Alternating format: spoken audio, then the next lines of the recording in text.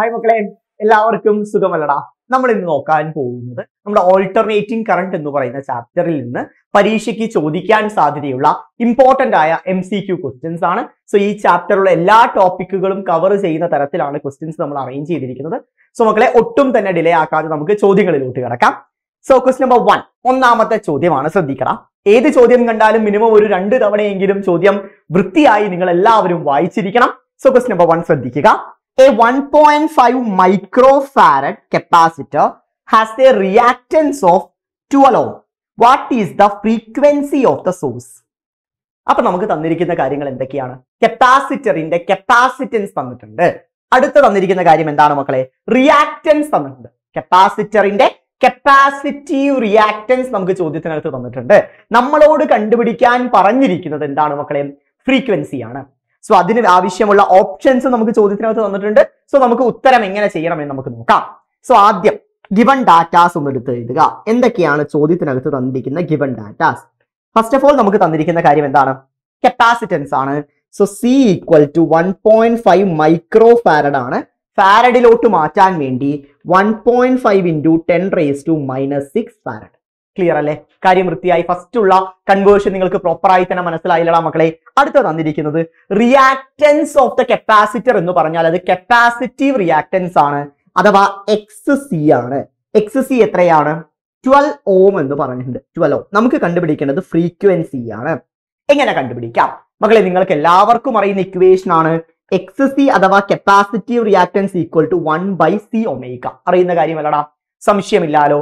Omega അഥവാ angular frequency equal to എന്താ equation? Omega = 2πf ആണ്. സോ ഒമേഗയ്ക്ക് പകരം നമുക്ക് എന്ത് റീപ്ലേസ് ചെയ്യാം?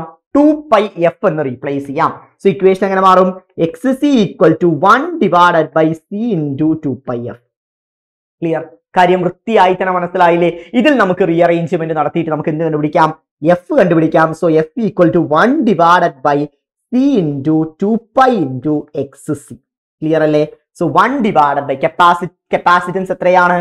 1.5 × 10⁻⁻6 2π × C എത്രയാണ് മക്കളെ? സോറി, XC എത്രയാണ് മക്കളെ?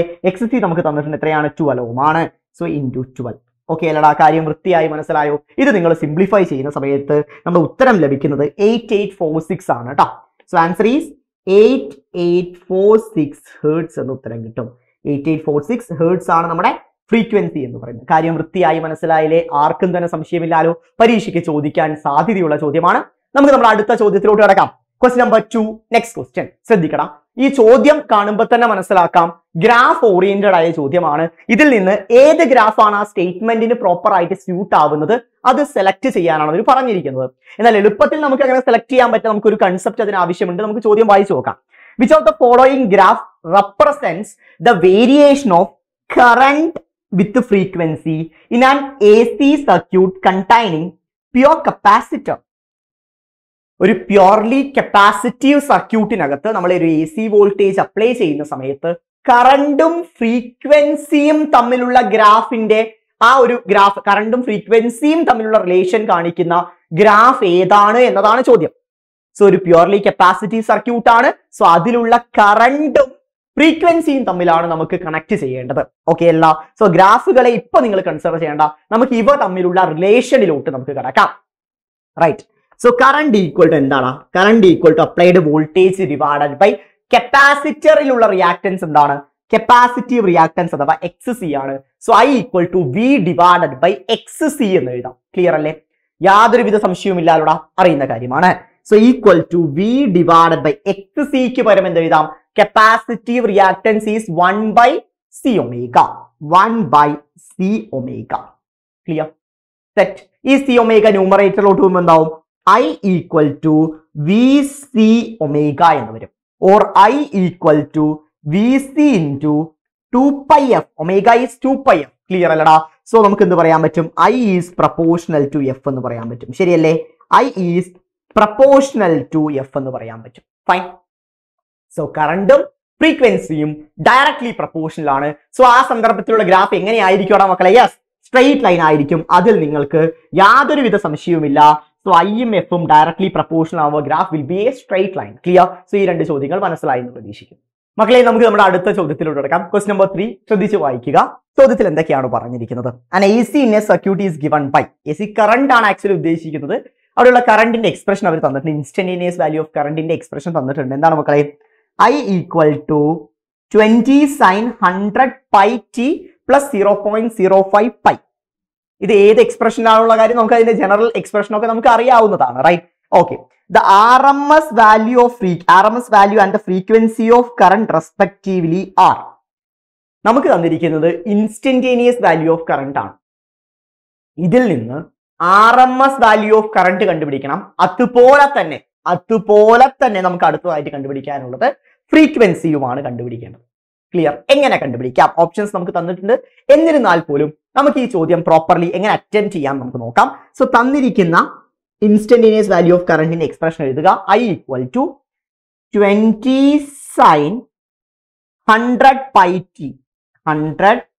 t plus 0.05 pi. ഇതാണ് നമുക്ക് തന്നിരിക്കുന്ന ഇൻസ്റ്റന്റേനിയസ് വാല്യൂ ഓഫ് കറണ്ടിന്റെ എക്സ്പ്രഷൻ. നമുക്ക് ഇതിന്റെ ജനറൽ എക്സ്പ്രഷൻ അറിയാം മക്കളെ. എന്താണ്?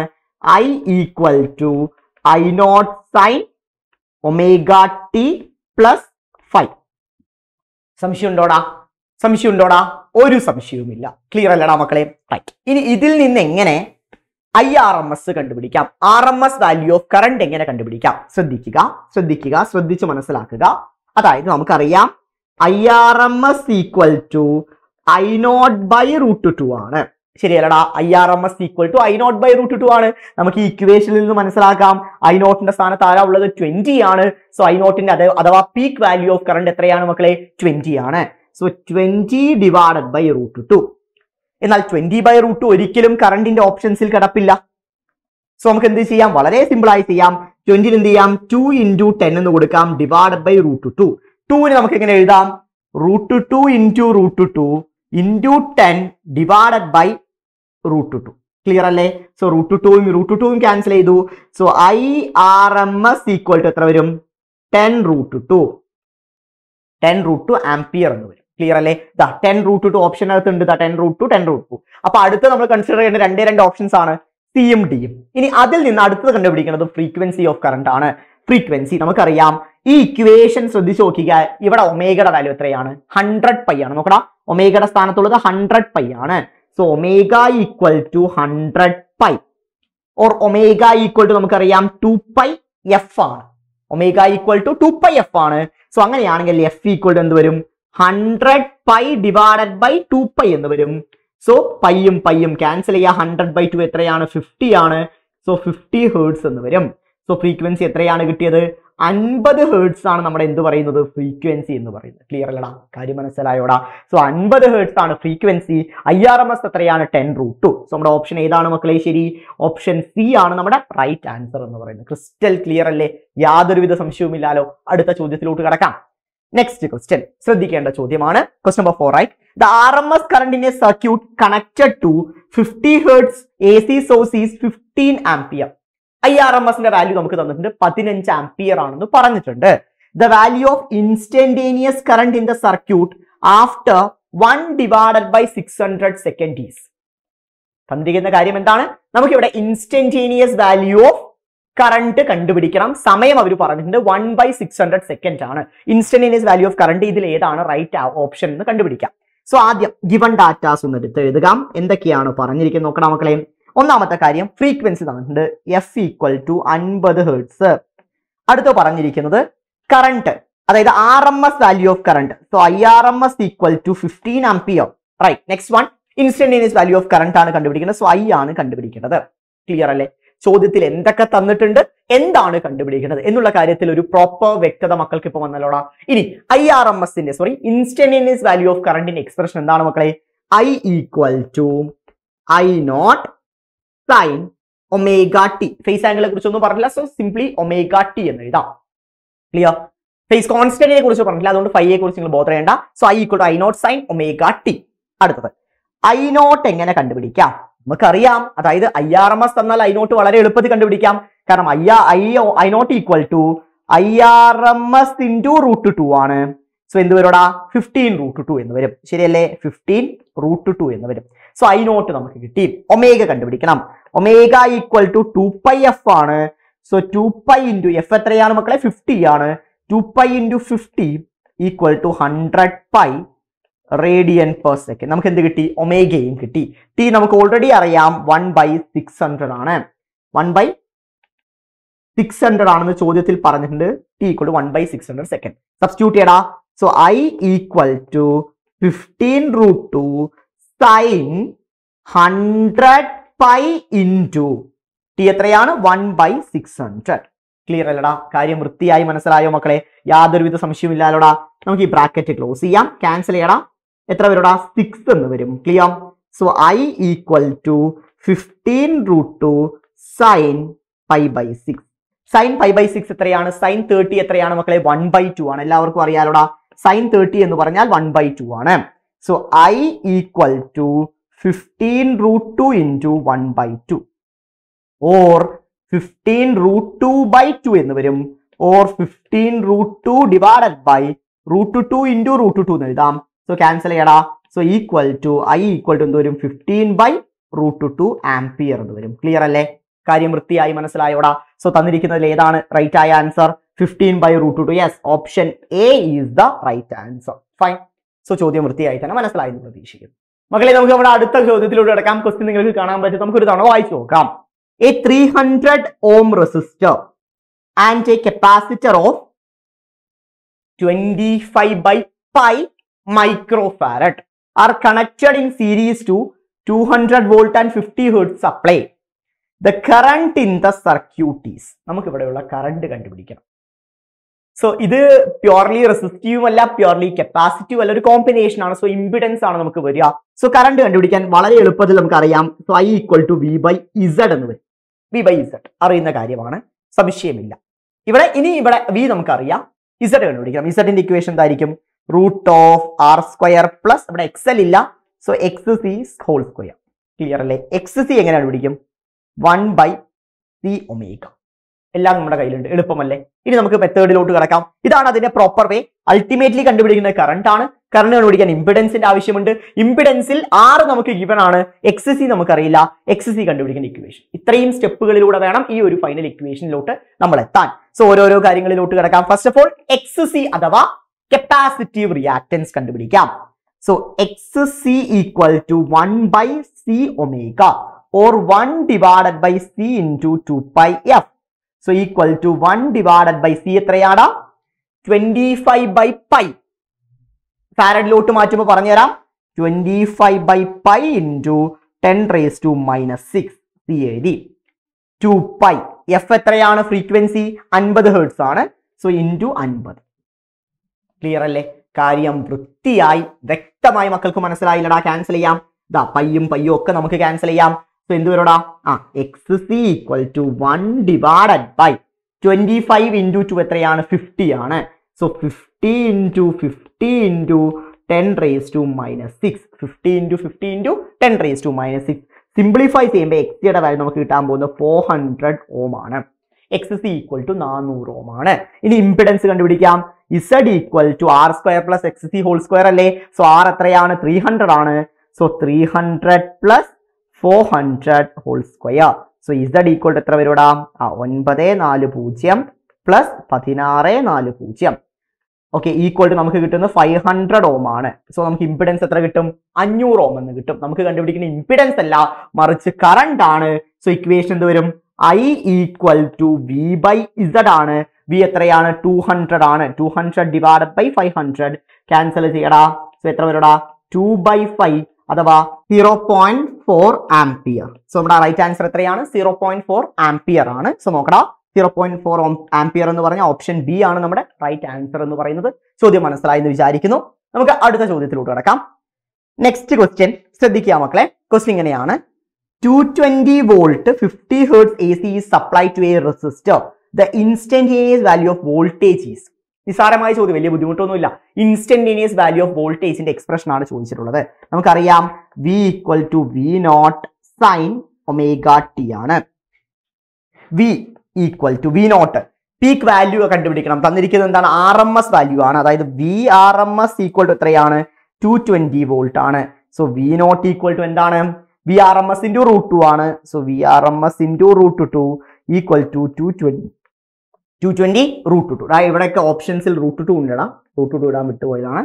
ഇവിടെയും റൂട്ട് 2 ഉണ്ട്. Right 220 root 2. ക്ലിയർ അല്ലേ മക്കളെ? കാര്യം മനസ്സിലായില്ലേ? സോ നമുക്ക് എന്ത് കിട്ടി? വി നോട്ടിന്റെ വാല്യൂ നമുക്ക് കിട്ടി 220 റൂട്ട് 2. ക്ലിയർ. അടുത്ത എന്ത് കണ്ടുപിടിക്കണം? ഒമേഗ കണ്ടുപിടിക്കണം. ഫ്രീക്വൻസി തന്നിട്ടുണ്ട്, നമുക്കറിയാം. അതിനും വളരെ എളുപ്പമാണ്. ഒമേഗ ഈക്വൽ ടു 2πf ആണ്. സോ 2π ഇൻറ്റു 50 എന്ന് വരും ഈക്വൽ ടു 100π. അതും സെറ്റ്.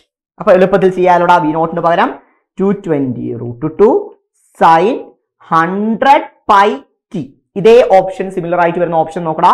220 root 2 sign 100πt. ഇത് 50πt ആണ്. സോ 100πt ആണ് നമ്മുടെ എന്ത് പറയാ right answer. So option A is the right answer. മക്കളെ നമുക്ക് നമ്മുടെ അടുത്ത ചോദ്യത്തിലൂടെ കിടക്കാം. ചോദ്യം വൃത്തിയായി തന്നെ നമുക്കൊന്ന് വായിച്ചു നോക്കാം. An alternating voltage is given by V equal to 140 sign 314t. Alternating voltage നമുക്ക് ചോദ്യത്തിനകത്ത് വൃത്തിയായി തന്നെ നൽകിയിട്ടുണ്ട്. നമ്മളോട് എന്താക്കിയാ കണ്ടുപിടിക്കാൻ പറഞ്ഞിരിക്കുന്നത്? അതുപോലെ തന്നെ ഒരു റെസിസ്റ്റർ ഉണ്ട്. ആ റെസിസ്റ്ററിന്റെ റെസിസ്റ്റൻസും തന്നിട്ടുണ്ട്. Find the RMS current through the resistor. IRMS ആണ് കണ്ടുപിടിക്കേണ്ടത്. ഇൻസ്റ്റന്റേനിയസ് വാല്യൂ ഓഫ് വോൾട്ടേജ് തന്നിട്ടുണ്ട്. IRMS കണ്ടുപിടിക്കണം. സോ ആദ്യം തന്നിരിക്കുന്ന ഡാറ്റ ഒന്ന് എടുത്ത് എഴുതാം. അതായത് V equal to V not sine omega ടിയുടെ എക്സ്പ്രഷനിൽ തന്നിരിക്കുന്ന കാര്യം വി ഈക്വൽ ടു 140 സൈൻ ഒമേഗയുടെ സ്ഥാനത്ത് 314t. ഇതാണ് നമുക്ക് തന്നിരിക്കുന്ന എക്സ്പ്രഷൻ.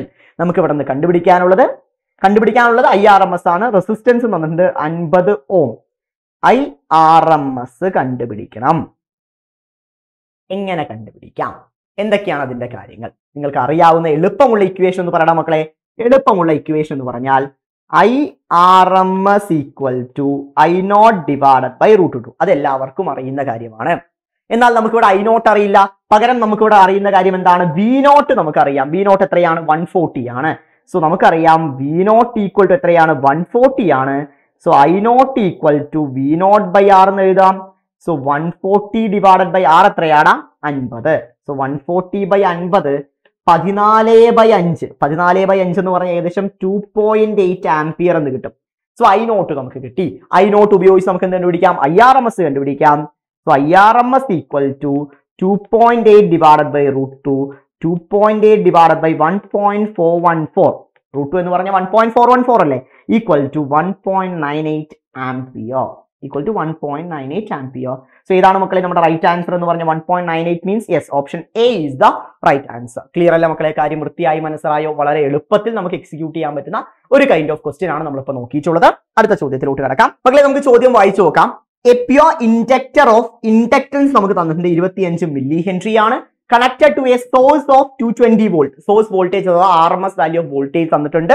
നമ്മളോട് കണ്ടുപിടിക്കാൻ പറഞ്ഞിരിക്കുന്നത് RMS current in the circuit ആണ്. ഫ്രീക്വൻസി 50 ഹെർട്സ് എന്നും പറഞ്ഞിട്ടുണ്ട്.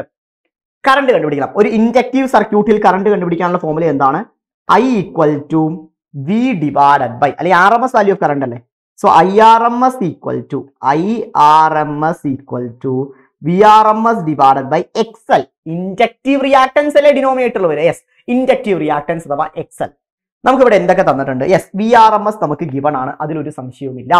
XL നമുക്കറിയോ? ഇല്ല. ഇൻഡക്റ്റീവ് റിയാക്ടൻസ് അഥവാ XL ആണ് നമുക്ക് കണ്ടുപിടിക്കാനുള്ളത്. XL എങ്ങനെ കണ്ടുപിടിക്കാം? XLന്റെ ഫോർമുല എന്താണ് മക്കളെ? L ഒമേഗയാണ്.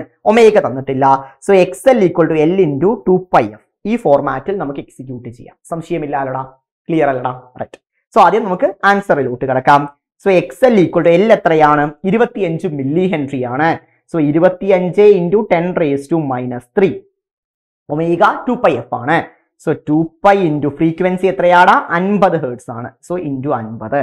So XL equal to 25 into 2π എത്രയാണ്? 50π. 50π into 10⁻³ into 50. So XLന്റെ value approximately equal to 7.85 ഓം എന്ന് കിട്ടും. സോ XL ഈക്വൽ ടു 7.85 ഓം. ഇനി നമുക്ക് ഡയറക്റ്റ് ആയി തന്നെ ചെയ്യാം. അതായത് IRMS equal to VRMS by XL ആണ്. സോ അതായത് 220 ഡിവൈഡഡ് ബൈ 7.85 എന്ന് വരും. സോ ആൻസർ എന്ന് പറഞ്ഞാൽ 28.02 ampere. Answer is 28.02 ampere. Clear അല്ലേ മക്കളെ? സോ ഏതാണ് നമ്മുടെ option? 28.02 means option B is the right answer. കാര്യം വൃത്തിയായി തന്നെ മനസ്സിലായി എന്ന് പ്രതീക്ഷിക്കുന്നു. അടുത്ത ചോദ്യത്തിലോട്ട് കിടക്കാം. Next question. Determine the impedance of the series LCR circuit. നമ്മളോട് കണ്ടുപിടിക്കാൻ പറഞ്ഞിരിക്കുന്നത് ഇംപിഡൻസ് ആണ് കണ്ടുപിടിക്കാൻ പറഞ്ഞിരിക്കുന്നത്. എളുപ്പമായി തന്നെ നമുക്ക് എന്ത് കണ്ടുപിടിക്കാം? ഇംപിഡൻസ് കണ്ടുപിടിക്കാം. എല്ലാ കാര്യങ്ങളും തന്നിട്ടുണ്ട്. The reactance of capacitor and inductor is, രണ്ടിന്റെയും റിയാക്ടൻസ് തന്നിട്ടുണ്ട്, റെസിസ്റ്റൻസിന്റെ വാല്യൂ നമുക്ക് തന്നിട്ടുണ്ട്. എങ്ങനെ എളുപ്പത്തിൽ കണ്ടുപിടിക്കാം? ആദ്യം ഇംപിഡൻസിന്റെ ഇക്വേഷൻ നോക്കടാ. Z equal to root of R square plus XC minus XL whole square. So Z equal to root of R എത്രയാണ് മക്കളെ? 40 ആണ്. 40ന്റെ square plus XC minus XL, അതായത് 250 minus 220 whole square. So Z equal to 40ന്റെ square എത്ര? 16, 20 plus 25, 250 minus 220, 30. So 30യുടെ square എത്രയാണ്? 900 equal to 2500. എന്താ മക്കളെ 2500ന്റെ root എന്ന് പറഞ്ഞാൽ സിംപ്ലി 50 ആണ്. സോ Z ഈക്വൽ ടു നമുക്ക് എത്ര കിട്ടി? 50 ഓം എന്ന് കിട്ടി. സോ ഓപ്ഷൻ ഏതാണ് റൈറ്റ് ആൻസർ വരുന്നത്? Option A is the right answer. ചോദ്യം മനസ്സിലായി എന്ന് പ്രതീക്ഷിക്കുന്നു. മക്കളെ നമുക്ക് ഈ ചാപ്റ്റർ എന്നുള്ള 10ാമത്തെ ചോദ്യത്തിലൂടെ എടുക്കാം. അവസാനത്തെ ക്വസ്റ്റ്യനിലോട്ട് കിടക്കുവാണ്, ശ്രദ്ധിക്കണം. The impedance of സർട്ടേൻ AC circuit is 50 Om. ഇംപിഡൻസിന്റെ value 50 ഓം എന്ന് പറഞ്ഞിട്ടുണ്ട്. അതുപോലെ തന്നെ നെറ്റ് റെസിസ്റ്റൻസ് വന്നിട്ടുണ്ട്. എത്രയാണ്? 25 ഓം ആണ് നെറ്റ് റെസിസ്റ്റൻസ് എന്ന് പറയുന്നത്. നമ്മളോട് പവർ ഫാക്ടർ ആണ് കണ്ടുപിടിക്കാൻ പറഞ്ഞത്. എളുപ്പമാണടാ, കാരണം നമുക്ക് അറിയാവുന്ന കാര്യമാണ്. പവർ ഫാക്ടറിന്റെ ഇക്വേഷൻ എന്താടാ? cos phi equal to R by Z. ഇത് നിങ്ങൾക്ക് അറിയണം. cos phi equal to R by Z impedance ട്രയാങ്കിളിൽ നമ്മൾ കണ്ടുപിടിച്ചിട്ടുള്ള കാര്യമാണ്. സോ cos phi ആണ് പവർ ഫാക്ടർ. R എത്രയാണ്? 25 ആണ്. Z എത്രയാണ്? 50 ആണ്. ഈക്വൽ എത്ര വരും? 1/2 എന്ന് വരും, അഥവാ 0.5 എന്ന് വരും. സോ ആൻസർ ഏതാ? 0.5. Option yes, option B is the right answer. So ഇത്രയും ചോദ്യങ്ങൾ നിങ്ങൾക്ക് വൃത്തിയായി തന്നെ മനസ്സിലായി എന്ന് പ്രതീക്ഷിക്കുന്നു. ഈ ചാപ്റ്ററിന് 10 ഇമ്പോർട്ടന്റ് ആയ MCQ ക്വസ്റ്റ്യൻസ് ആണ് നമ്മൾ വർക്ക്ഔട്ട് ചെയ്തത്. എല്ലാത്തിന്റെയും കൺസെപ്റ്റ് നിങ്ങൾക്ക് മനസ്സിലായി എന്ന് പ്രതീക്ഷിക്കുന്നു. ഇത്തരത്തിലുള്ള ന്യൂമറിക്കൽ ക്വസ്റ്റ്യൻസ് ആണ് പരീക്ഷകളിൽ നമുക്ക് എക്സ്പെക്ട് ചെയ്യാവുന്നത്. സോ ഈ ഒരു വീഡിയോ യൂസ്ഫുൾ ആയി എന്ന് പ്രതീക്ഷിക്കുന്നു. അങ്ങനെ യൂസ്ഫുൾ ആയിട്ടുണ്ടെങ്കിൽ എല്ലാവരും ലൈക്ക് ചെയ്യുക, കമന്റ് ചെയ്യുക, നിങ്ങളെ വലിയ ഫീഡ്ബാക്കുകൾ കമന്റ് ചെയ്യുക. ഇഷ്ടപ്പെട്ട് കഴിഞ്ഞാൽ ഫ്രണ്ട്സിൽ എല്ലാവർക്കും ഷെയർ ചെയ്യുക. സോ ഇതുപോലുള്ള ഫർദർ ചാപ്റ്റേഴ്സിന്റെ വീഡിയോസുമായിട്ട് നമുക്ക് വീണ്ടും കണ്ടുമുട്ടാം. അതുവരെയും ബൈ.